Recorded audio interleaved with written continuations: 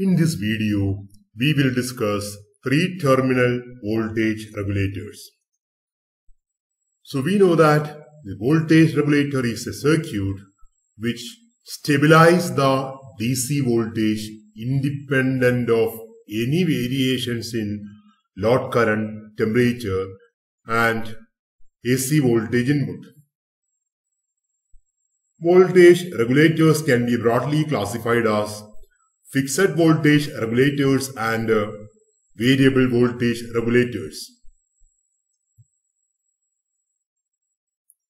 So first of all, we will discuss three-terminal fixed voltage regulators.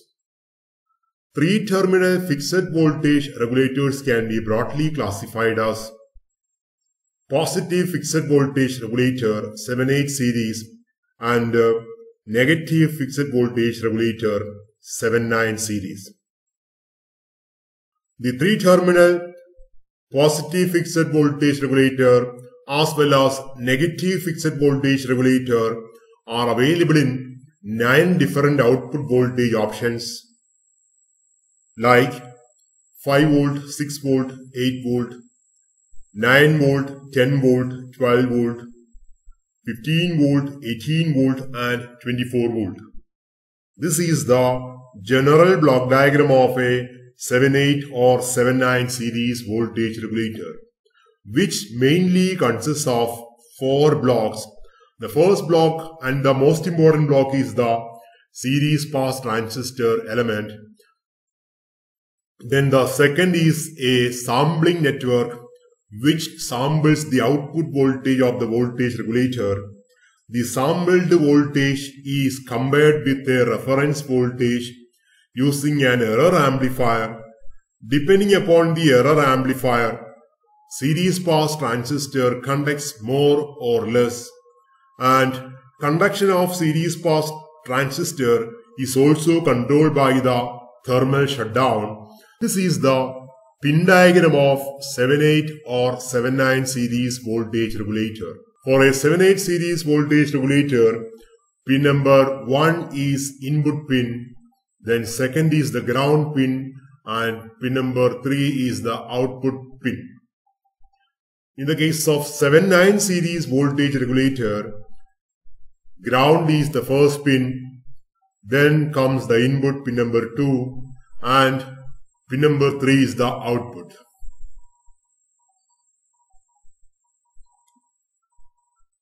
So this is the diagram of a 7/8 series voltage regulator in a circuit. Unregulated DC voltage is applied between pin number 1 and pin number 2. Regulated output voltage is taken between pin number 3 and pin number 2. Here in the diagram, we can see 2 capacitors C in and C out.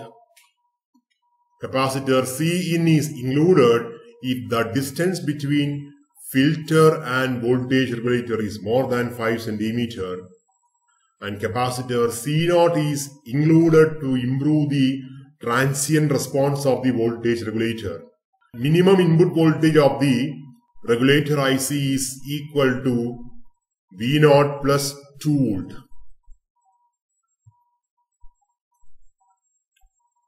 This is the diagram of a 7/9 series voltage regulator in a circuit. Unregulated DC voltage is applied between pin number 2 and pin number 1.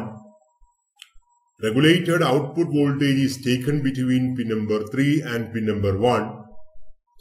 As in the case of positive voltage regulator, here also there are 2 capacitors C in and C out. Capacitance C in is included to remove any unwanted noise signals at the input of the voltage regulator, especially if the distance between filter capacitor and voltage regulator is more than 5 cm. C0 is included to improve the transient response of the circuit. Minimum input voltage is equal to V0 minus 2 volt.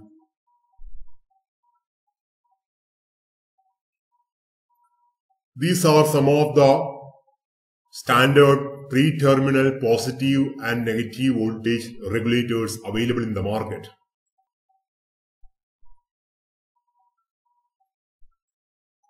So this is the diagram of a 12-volt regulator. Step-down transformer steps down 230-volt AC to a lower value. Diodes D1 to D4 forms a bridge rectifier. Capacitor CF is the filter capacitance to remove the ripples. Capacitor Cin is included if distance between CF and 7812 IC is more than 5 cm. Capacitor C0 is included for better transient response. Diode D1 and D2 conducts during positive half of the secondary winding voltage. Diode D3 and D4 conducts during negative half of the secondary winding voltage. So unregulated DC voltage is available between pin number 1 and pin number 2, and output voltage is regulated 12 volt DC.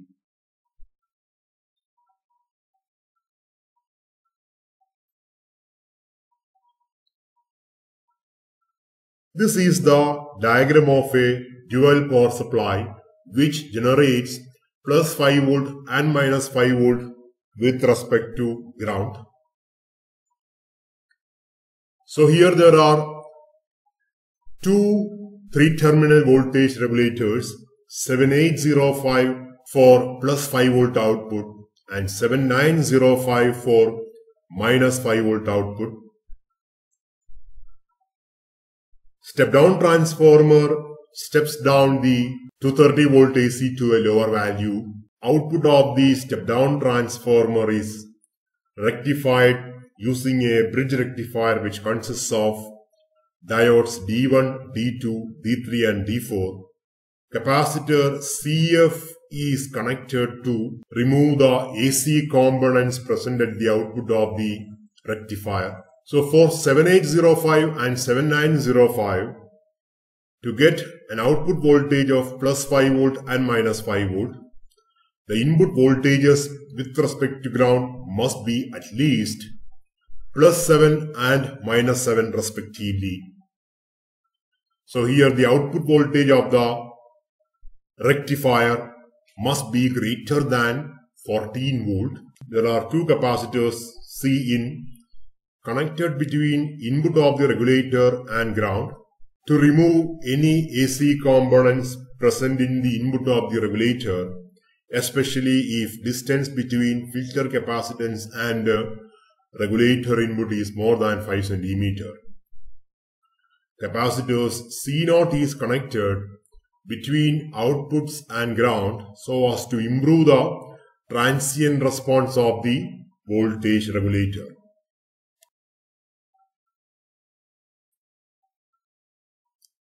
For some application, if we need a current of more than 1 ampere, then we have to use a power transistor to boost the output current. So here the circuit consists of a step-down transformer which steps down to 30 volt AC to a lower AC voltage. Diodes D1, D2, D3 and D4 forms a bridge rectifier.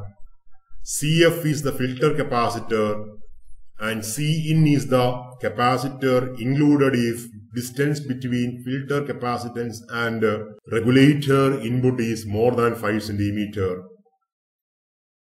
Resistance R is included to limit the base current of the transistor. Then transistor Q is connected as an emitter follower. Output voltage of the circuit is 12 volt, which can source more than 1 ampere of current. Now let us discuss the 3-terminal voltage regulator. So this is the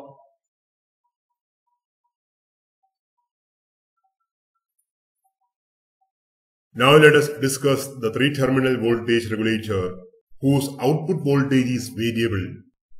Here the voltage regulator IC used is LM317 with 3 terminals. Pin number 1 is the adjust terminal, using which we can adjust the output voltage. Pin number 2 is the output and pin number 3 is the input. So the circuit above shows the usage of LM317 in a circuit to produce variable DC voltage, which is regulator. So voltage between pin number 2 and pin number 1 is denoted as V reference, which is usually 1.25 volt, and current flow through the first pin adjust is very small, around 100 microampere.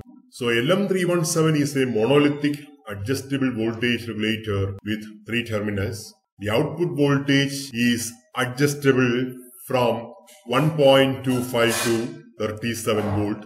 So expression for output voltage V0. Applying KVL at the output, we can write output voltage V0 is equal to VR1 plus VR2, where VR1 is the voltage drop across resistance R1 and VR2 is the voltage drop across adjustable resistor R2. So voltage drop across resistance R1 is equal to V reference. So V0 is equal to V reference plus VR2. And we can write VR2 is equal to IR2 into R2, application of Ohm's law. Applying KCL at the junction between R1 and R2, we will get IR2 is equal to IR1 plus I adjust. IR1 is equal to V reference divided by R1, application of Ohm's law. So IR2 is equal to V reference divided by R1 plus I adjust. So output voltage V0 is equal to V reference plus VR2. Output voltage V0 is equal to V reference plus IR2 into R2. Substituting the equation of IR2, we will get V0 is equal to V reference plus V reference by R1 plus I adjust into R2. So V0 is equal to V reference plus V reference into R2 divided by R1 plus I adjust into R2. So this can be written as V0 is equal to V reference into 1 plus R2 divided by R1 plus I adjust into R2.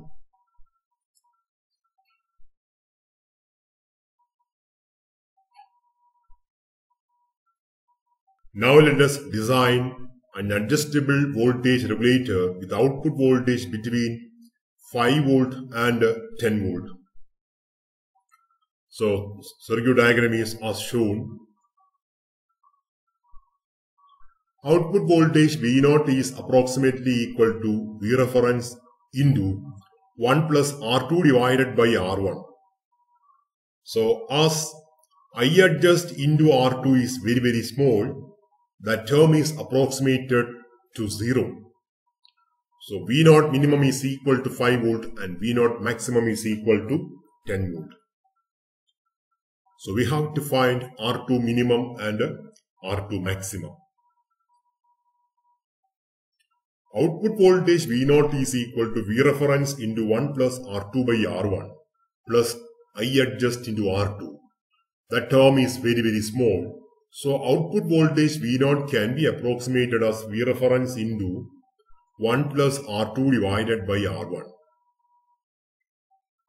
So V0 minimum is equal to V reference into 1 plus R2 minimum divided by R1.